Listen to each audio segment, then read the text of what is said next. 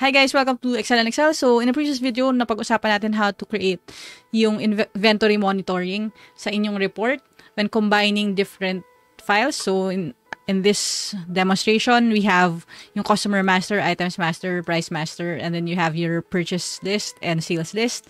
Now without combining all those data in one file, nakalink na silang lahat dito sa ating Power Pivot.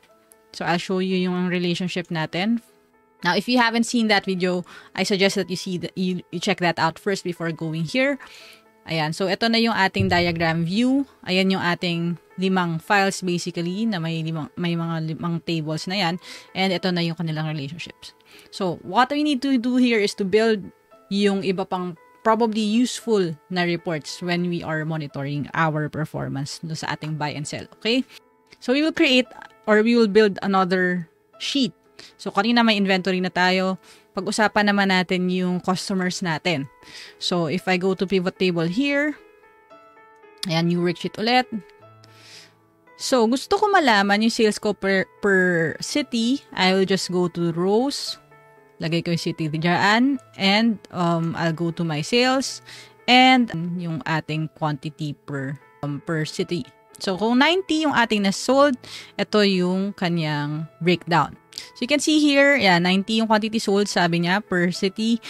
90 nga naman yung quantity sold. You can see here as well dun sa ating file. Okay? So, I can do this. Now, if I want to see yung magkano yung peso amount ng mga sales natin, it's not as easy as putting yung ating sales price dito. Kasi if I put my sales price here and I have the sum of sales price, masyado siyang maliit. Nakita nyo 2,714.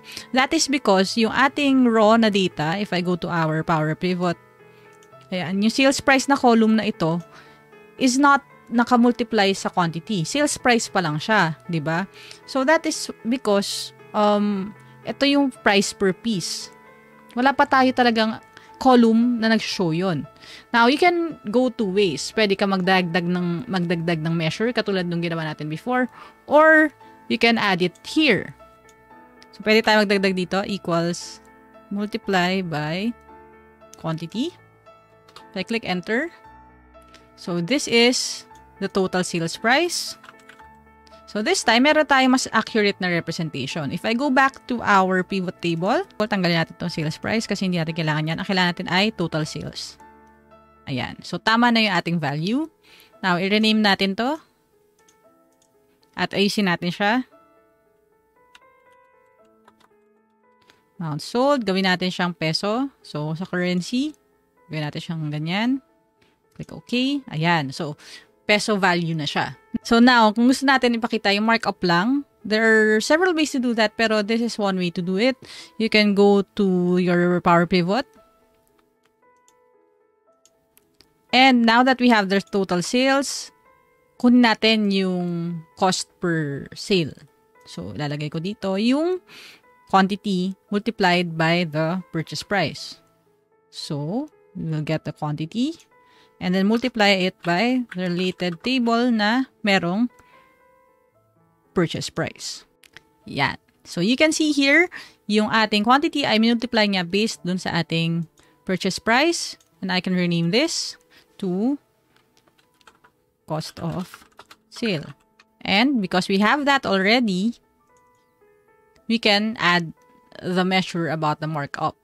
So, if I go to our pivot, now, we need to combine ulit, 'di ba? Kukunin naman natin yung kanina yung dito sa inventory, 'di ba? So, ganun, kukunin naman natin yung difference ng amount sold sa cost of sale. So, we'll do the same thing. Sales, total sales, times the cost of sale. Okay. Yeah. So, now we have our markup. So, rename natin siya ulit and format natin siya. Click OK. And ayan na. So, not only do we have yung breakdown per city, we have the quantity sold, the amount sold, and kung ano yung markup natin. All without changing yung ating source files. Now, again, I've demonstrated in the previous video, you can also refresh every time meron tayong additional purchase or sale, and even customer changes. So, if I go to customer master,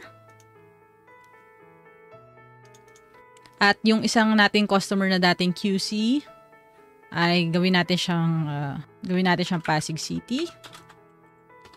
Yan. If I save this and close it, and I refresh this, it will show that customer update.